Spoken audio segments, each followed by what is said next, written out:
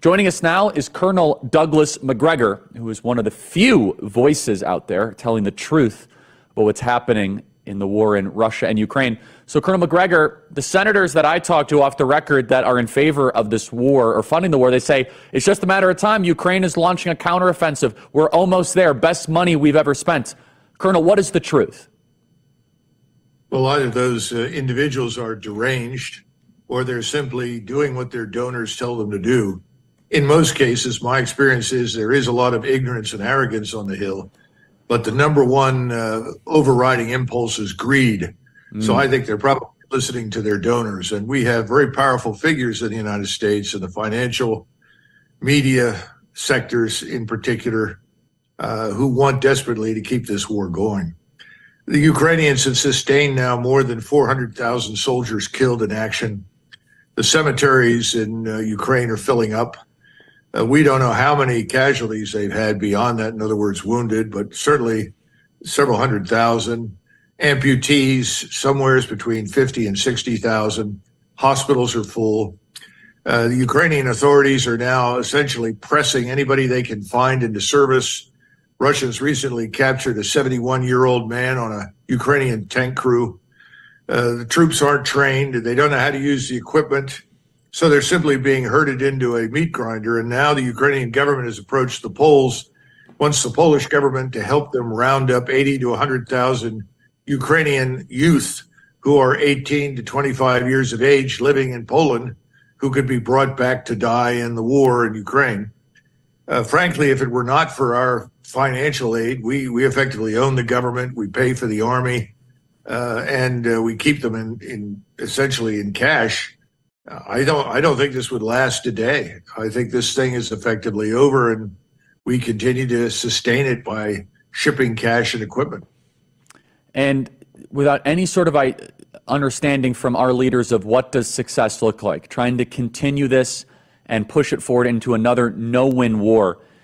And it seems as if we're only extending the carnage. So could you just repeat the number? How many people have died, Colonel? I mean, we don't get any numbers. We just get estimations. I mean, how many people have died since the beginning of this war? Well, you're saying people. I don't know how many civilians have been lost. I have no idea. I just know that there are more than 400,000 dead Ukrainian soldiers. We know that because we can see the graves from satellites. We know it because we can follow the obituaries. We know it because Ukrainians and Russians come on Telegram and tell us the truth. I would say that the Russians have lost 10% of what the Ukrainians have, if that. In other words, probably 40,000 killed and certainly no more than 40 or 50,000 wounded. Most of the Russian wounded are returned to duty. Ukrainians have enormous difficulty with that. In fact, they leave bodies all over the battlefield. And the Russians have shut down operations several times to allow them to collect their dead. But in many cases, they just don't. And of course, the numbers of Ukrainian units and soldiers that are giving up is increasing daily. Most of it happens at the lowest level because these people have no effective training. They're not prepared for this. And they're being sent to their deaths in what are effectively suicidal missions. So no, nobody's telling the truth in the West, but the truth is out there if you want to dig and find it. So yeah, the 400,000 people, that's an extraordinary amount. So you have some leaders, and we're getting this tape here from Mitt Romney, and we'll play the tape in a second, but he says that this is the best money that we have spent, that this is the best investment. So Colonel, just maybe help our audience respond to this from family members or friends, where they say, if we don't fight Putin in Ukraine, he's going to take over Europe. You've heard this, but I know it's nauseating, but it's helpful for some people that don't do this for a living. How should one respond to such a shallow talking point? Well, you know, when I was a young man growing up, and when I first went to VMI in West Point, we were still involved in Vietnam, and Lyndon Johnson and General Westmoreland and others kept telling us if we don't fight the VC and the North Vietnamese in Vietnam, we're going to be fighting them in Los Angeles and Chicago. And that's obviously nonsense. We heard the same thing about Iraq and Afghanistan, always nonsense. Now we're hearing it about Ukraine. This is tired. Americans have to wake up and realize the extent to which they're being lied to. And as far as the best money we could spend, good God, what we've done is cultivate an enemy in Moscow, and I would argue in many other places in the world. All you have to do is look at the BRICS, the new members that have just joined, and the desire to de-dollarize and get out from under our financial system so that we can't bully people financially. This is a catastrophe for us. It'll take us decades to recover because we're going to find enemies everywhere. The Russians can escalate horizontally. Not only do we risk escalation to the nuclear level if we do something stupid and launch a nuclear weapon, but worse than that, we can see Mexico, Venezuela, Cuba, Nicaragua, certainly Syria, other countries where our forces are at risk and engaged, where the drug traffickers and the local governments cooperate against us and our open borders. We are courting catastrophe right here inside the Western Hemisphere at home because the Russians aren't stupid. They know that they can create trouble for us all over the world. They're now going to do that because they've won this war. There's no question about it. The only question now is, do they wait for the economies in Western Europe to collapse, which is a real possibility this winter, or do they say, the hell with this, we'll just end it and march west? Obviously, we would rather they didn't march west. We set out supposedly to prevent that, but now we've created the capability to do that. So, we just have to stop listening to these blowhards who know nothing about which they speak and are frankly dishonest. They're simply, once again, echoing the talking points their donors give them. Play cut 59. Being able to take an amount which equals, what, about 5% of our military budget, but actually less than 5% of our military budget each year to help the Ukrainians is about the best national defense spending I think we've ever done. We're losing no lives in Ukraine. And the Ukrainians are fighting heroically against Russia that has 1,500 nuclear weapons aimed at us. It's like, so we're diminishing and devastating the Russian military for a very small amount of money relative to what we spend in the rest of defense. A weakened Russia is a good thing. And the best thing we can do for America is to see people who have nuclear weapons aimed at us getting weaker. Okay, so just so we understand how sick that is, what just Mitt Romney just said, he basically said that Ukrainian rank and file are a human shield for America. That I just want everyone to understand that that is just like so perverse morally. Even if it was what he was saying was true, right? Even if Russia was this big enemy, the idea that we're losing no lives, but the Ukrainians are getting slaughtered, that's really demented and sick. Your reaction, Colonel, to Mitt Romney? Well, he's arguing that Russia is suffering. Russia is now stronger militarily, financially, and economically, certainly than since the 1980s. Russia is in splendid condition. The population is 100% behind Putin. They have over 750,000 troops in and around Ukraine. They're going to go up to 1.2 million in the very near future. They have the most modern weapons they've ever had. They're well organized, well led, well disciplined. So the notion that somehow or another we've harmed Russia is a big lie. In the meantime, the only thing we've succeeded in doing is murdering the Ukrainian nation. We've destroyed the country. I don't think this nation is going to recover for years, for decades. That's his great achievement. This man is either demented or he's just a pathological liar. He certainly, borders on psychopath and certainly is a sociopath. We're consigning millions of people to misery in Ukraine in perpetuity. And we're told that we need to continue to spend and send more money. And so can you just build this out, Colonel? This is not being covered in the West, but Russia is actually in a better position economically because of the war. How is that possible? Because the conventional Washington, D.C. narrative is we apply sanctions, we isolate them, we impoverish them. But actually, Russia had basically a summer of prosperity. The Russians I know in America, they say their relatives back in Moscow love Putin. They're richer, they're happier than even they were a decade ago. Well, you have to keep in mind that the Russians took great pains to disengage as much as possible from us. They tried to shed as many U.S. Treasury bonds as possible. They got rid of as much of our currency as they could. And they've been doing business as often as possible in rubles, in other words, their own currency. Now, as part of BRICS, they're bringing in new members. And one of those new members starting in January, of course, is Saudi Arabia. That means that the Saudis will be doing business with India, China, Russia, Brazil, and other countries, not in dollars.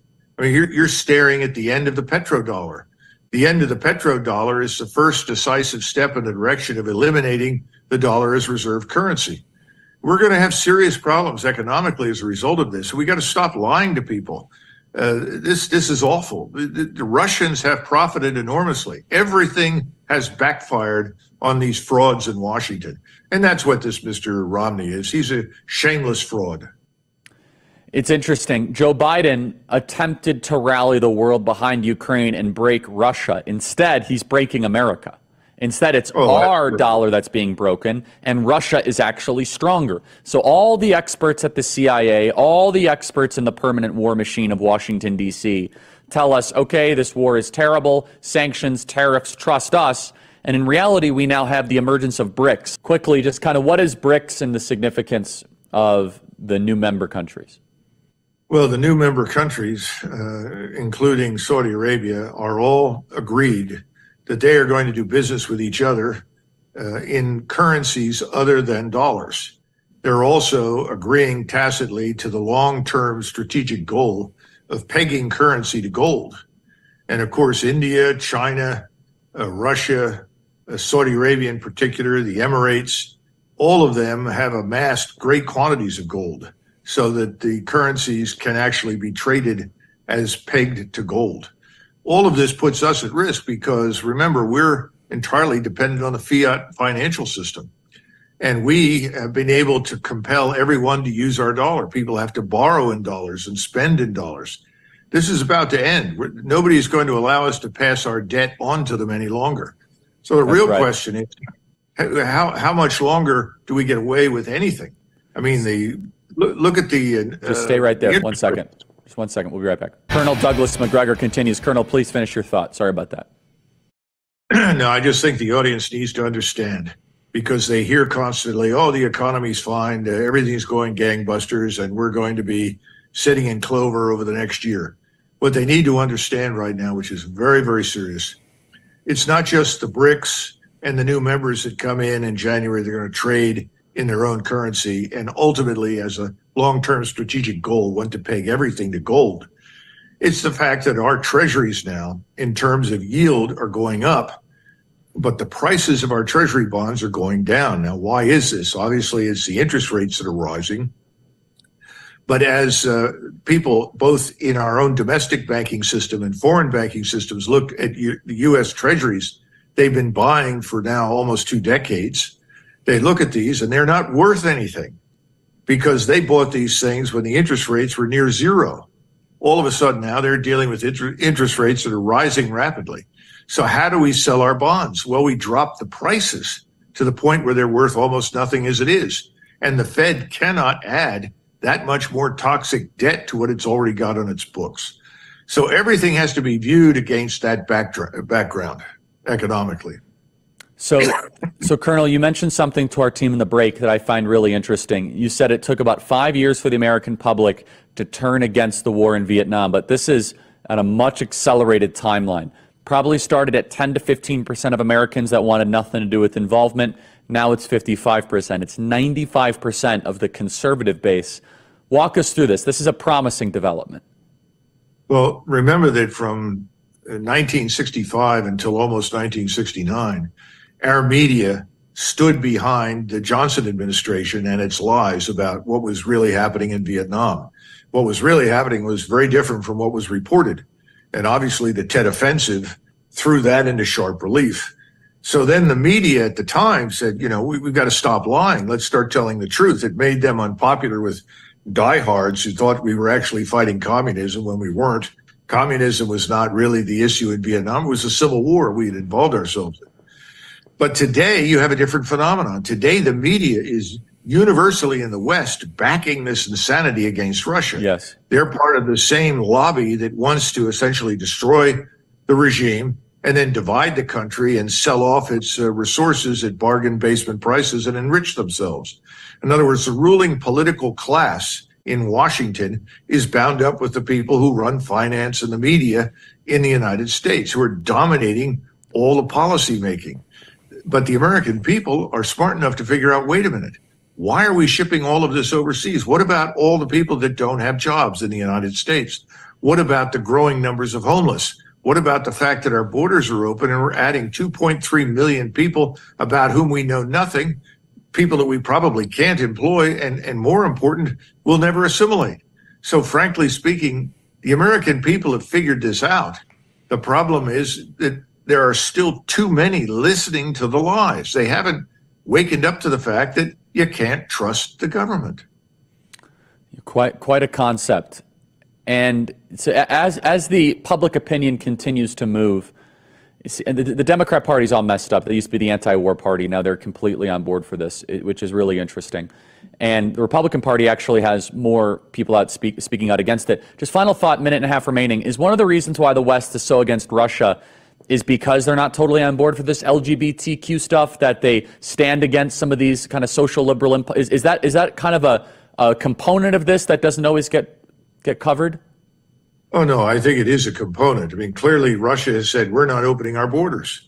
We're not going to subject our population to the influx of millions of foreigners who are coming to Russia not to join us, not to work with us, not to assimilate, but to take us over. And they've looked at Europe and they say, well, if Germany and France are examples of success stories for globalism, we don't want anything to do with it. Then, of course, you have the underlying foundation of Russian Orthodox Christianity. And the people that are currently leading the charge against Russia utterly hate Christianity. They despise it. Let's be frank. You know, we're talking about people that are atheists, nihilists, Marxists, and ultimately globalists. It's all bound up together. It's one sick, perverse ideology, and wokeism is perversion. The Russians know it. We know it. Why are we pretending it's not? Colonel Douglas Macgregor, wonderful commentary. Thank you for being one of the lone voices of sanity in the midst of this tragedy that we're involved in. Thank you so much. Okay, Charlie. Thank you.